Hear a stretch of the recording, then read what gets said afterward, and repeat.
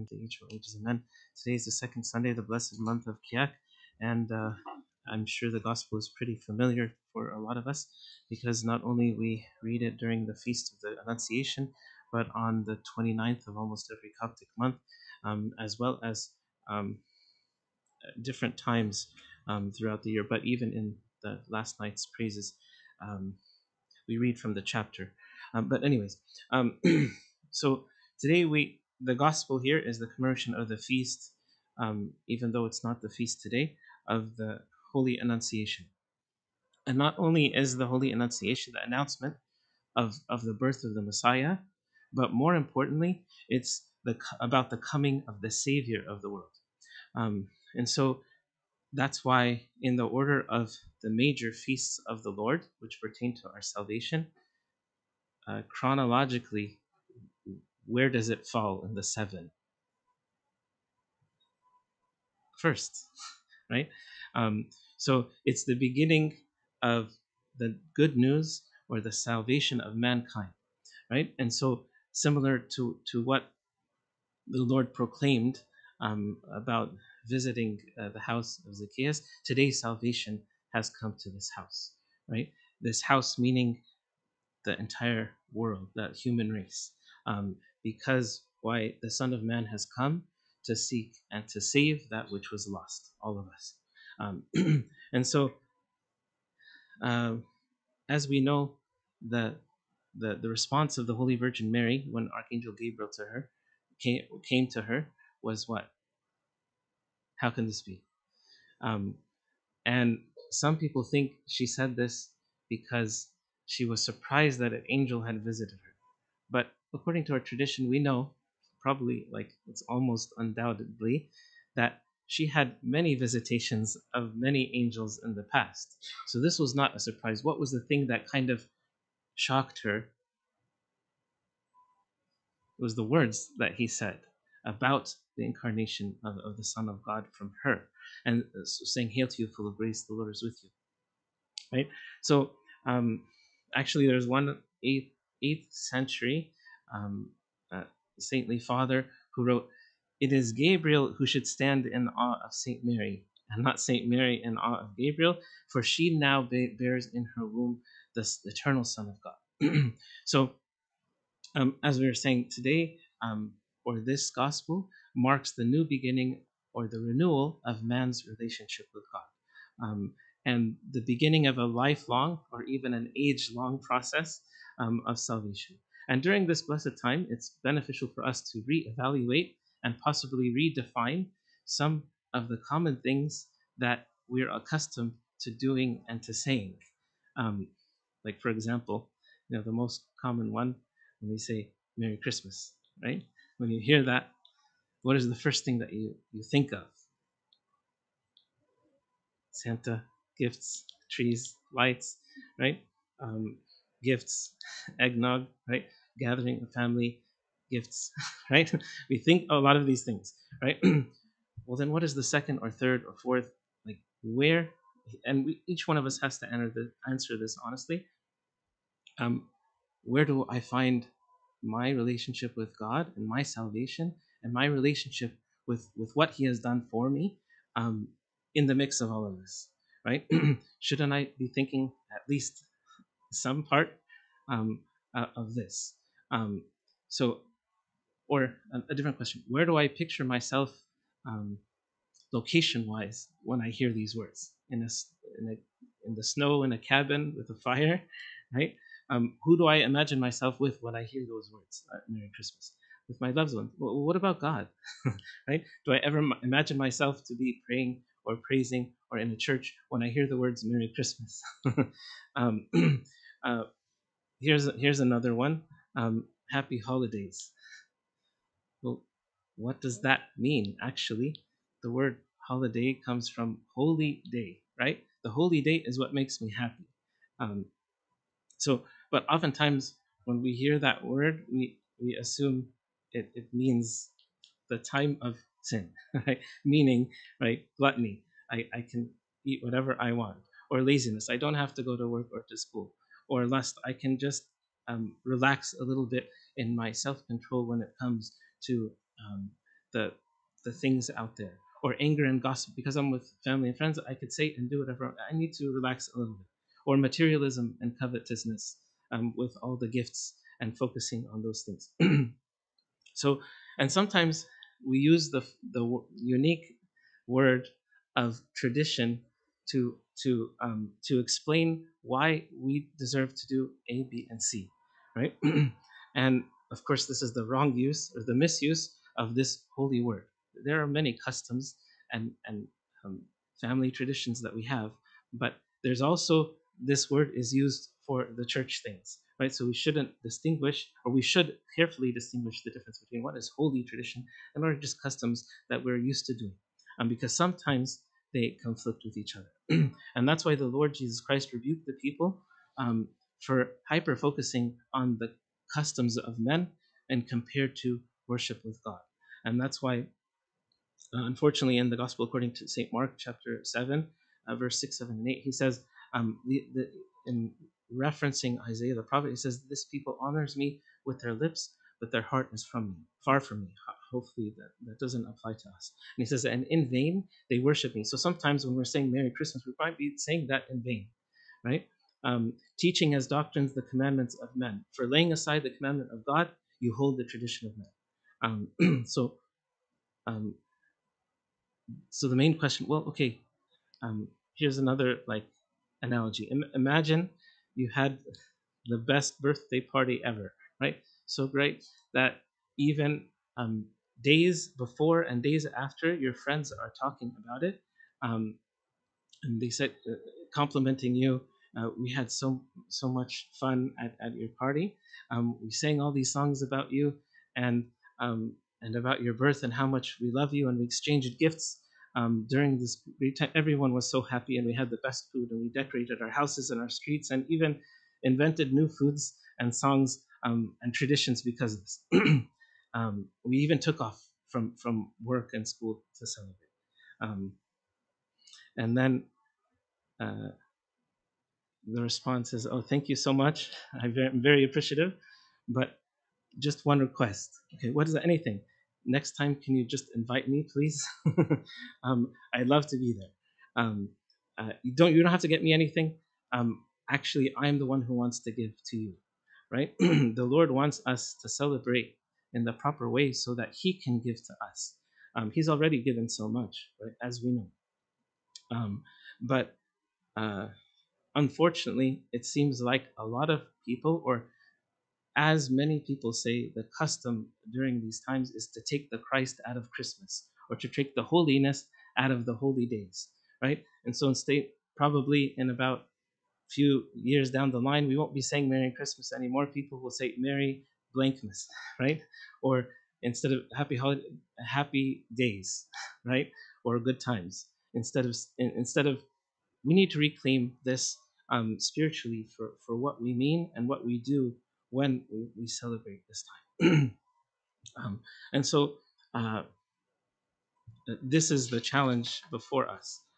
That doesn't mean we don't celebrate, but we have to do it in the proper way, and to make sure that our heart is in the right place.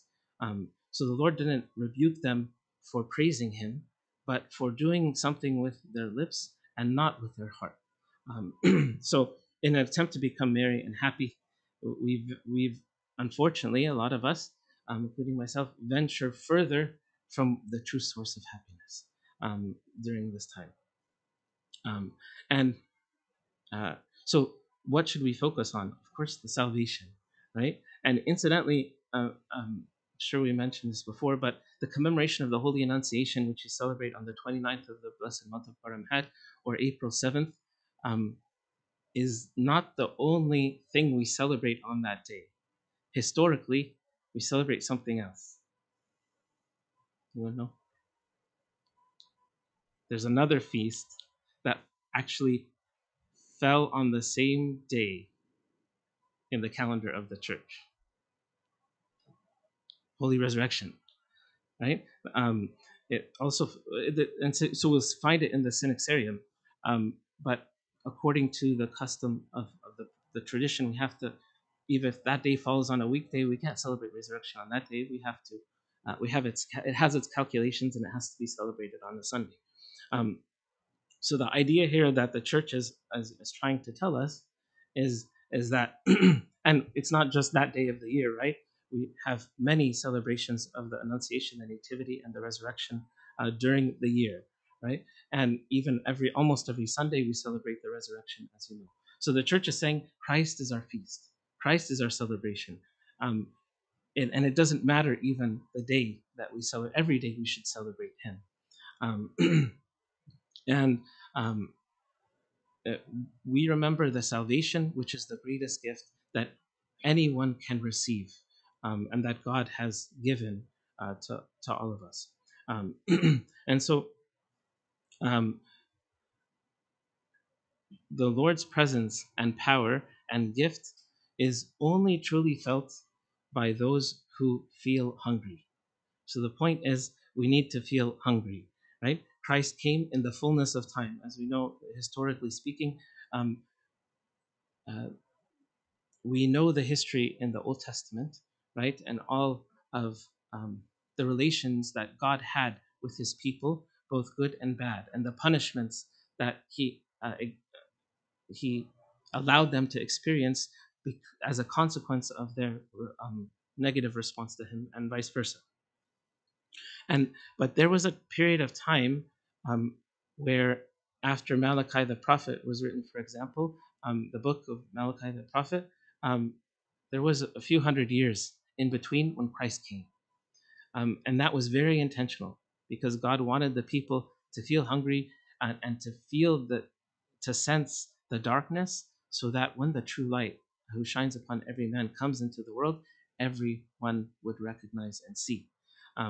And uh, the same thing can be said of our relationship with God. We need to feel this hunger, or else we would not understand the need for Him. So sometimes, so the church does this, for example, before we partake of the Eucharist, right? Before communion, we have to be fasting. That's one reason why, right? Before we celebrate a great feast, we should fast before, even if it's only a day or so. Of course, not this one. This one is much longer. But like, for example, for the Feast of the Theophany, um, which is during the time of a lot of celebrations, as you'll see next month. Even though we're in a time of feasting, the day before the feast, we have to fast. So it's kind of like, imagine you prepared this beautiful meal for your child for months ahead of time, right? Researching and finding all the best ingredients and trying it, just so that the first time they taste it, they say, "Oh, that was the best thing in the world," right? And so you prepare it, and then you're ready to hand it to you. Say, open up, and I'll feed you. And you see in their mouth just a ton of candy, right? It's like, what is this? I'm not going to give you all of this right now. No, we have to clean out what's inside before, and you have to be hungry in order for me to give you the good food, so you can recognize and accept it and keep it and ask for it later, right? So sometimes we have to do this in our spiritual life. Uh, and that's why sometimes the discipline of God towards us in our personal life is important. God deals with us in many different ways, and we always expect the positive, but sometimes the negative is good. And that's why even in the church, sometimes, especially during Passion Week, or the end of the year, we're sure the church is trying to ensure that at least this message is proclaimed. Um, and Moses, the prophet, when he writes the book of Deuteronomy in chapter 8, God is speaking to his people about the same idea. So in verse 3, he says, God humbled you. He allowed you to hunger and fed you with the manna which you did not know, nor did your fathers know, that he might make you know that man shall not live by bread alone, but by every word that proceeds from the mouth of the Lord. So the same idea, right? God allows us to hunger so that we can seek the bread of life, right? And then later on in verse 5, it says, as a parent disciplines a child, so the Lord your God disciplines you. And in verse 16, he says, he made water flow for you from the flint rock and fed you in the wilderness with manna that your ancestors did not know, to humble you and to test you, and in the end to do you good. So the purpose is to do us good. but we need to be humbled and tested first before He bestows the goodness upon us. So that's why also, anyone remember the psalm that we prayed today? Listen, O daughter, and incline your ear here, right? Why? Let's read it again. Psalm 44 says, Listen, O daughter, and see and incline your ear. Forget your own people also and your father's house. We explained this, the meaning of the house here, right? So that's the idea of the hunger. Forsake your people and your father's. What can I be hungry, or what can I um, eliminate from my life temporarily to feel that hunger for God so that He can bestow upon me His grace and His blessing, right? Um, and so um, the three magi had it perfectly, right? They saw the signs. They were looking for the signs, first of all. Then they saw them. Then they gave up everything and traveled uh, for probably months um, just to see and to offer something to the newborn king. Um, what have we done? um, so many consider us very fortunate that we have multiple celebrations of the Nativity. But I think every celebration we have to remember at least, the Lord in some way or form. So one last spiritual truth. You can say the more that we contemplate or we're thankful for the salvation of God and what He has done for me, the more I can experience the working of that salvation inside of me. Right? I'll say it again in a different way. The more we contemplate on the Savior and His salvation, the more we receive the blessings of that salvation. Right? So that's the work that we have, is to think of how great the gift is. Right? And we mentioned this before, like during the time of Thanksgiving. If we recognize and we're grateful for this great gift, then we experience the power of the gift. But if we have the candy in our mouth, we're not going to appreciate the great food. Um, we're going to just want candy. And then, why am I sick? What is this? Like, um, no, I don't want anything else. The candy is great, but look what it's doing to me. So, um, you've heard of the phrase that it's the thought that counts, right? It's not, but we can say this not just about the giver, but also the receiver. So not only does the giver think about what to give, but the receiver should think about how great the gift is and what the person who did it or planned for the gift, what they had to go through in order to bring this gift, right? Um, I'm not talking about Christmas gifts, I'm talking about the Lord, right? So the more we think about what He has done for us, then we have the power of that salvation working in us. So to conclude, we need a new beginning, as the church always uses every fast or feast to remind us we need a new beginning. Whether it's the New Year or Christmas or any feast, this salvation is always the prime focus of the church to bring to us. And so, how it's last example. It's kind of like when you're playing, a video game, right? And you die, right? You have the choice, right, to go back to to respawn where you left off, right, or a little bit before, so you don't make the same mistakes, right?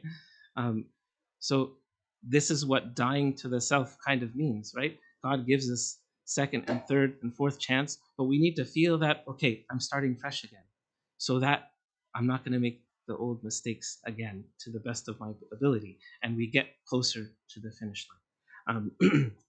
So I know I said this was the last thing, but the last quote from one of the fathers about the Lord, how the Lord Jesus Christ is the one who brings the old and the new together in Himself. So St. John Chrysostom says, it was not without purpose that the Lord Christ humbled Himself. His intention was to exalt us, right? He humbled Himself to lift us up. He was born in the flesh so that you might be born in the spirit. He was born of a woman so that you might be more than the son of a woman, hence the twofold birth. Because he is begotten of the Father before all ages, and he is he took flesh from the Holy Virgin Mary, right? So he says, um, he was being born of a woman was our part, but being born not of blood or the will of the flesh or the will of man, but of the Holy Spirit, proclaims a birth that surpasses ours. Right? This birth he promises as a gift from the Holy Spirit. He says, take his baptism, for example. It had something of the old and something of the new, right? Being baptized by the prophet, St. John the Baptist, was a mark of the Old Testament, right? The descent of the Holy Spirit foreshadowed the new. He said, so here's the example. He says, it was as though someone was standing in the gap between two persons at a distance from each other, bringing them together as one and uniting them by taking their hands, right? So Christ is the one who stands in the gap and connects the Old and the New Testament, but he also stands in the gap and unites heaven and earth, and he stands in the gap and unites God and man. And this is the reconciliation that we should be thankful for, that not only happens between us and God, but gives us the power to do so with our fellow man. And so, as St. Paul says, we are, as his children, should become ambassadors of this type of reconciliation. So it is the time of celebration, but more importantly, it's the time of renewal, right? We take this opportunity to be in the proper sense of receiving the gift, recognizing it, thanking him for his great gift, and um, we like the receiver in a football game, right? You're keeping your eye on the ball to receive, so that once you do, you run as fast as you can. But imagine if you do that and you're almost at the finish line and you're looking at, oh, this, I'm really good, I'm really fast, and no one's around me. And then you look down and you don't even see the ball, right? Sometimes we think we're doing a great job in our spiritual life and we're enduring temptation. There's no temptation because we're not running the race. We don't have the ball in our hand. We don't have Christ with us. Um, so we have to make sure that we have the one who needs everything for us. And to conclude, as Saint Jerome says, he said, to the sinner it was said, "You are dust, and to dust you shall return." But to the saint it will be said, "You are heaven, and to heaven you shall be returned." And glory be to him now and forever, the age of ages. We say.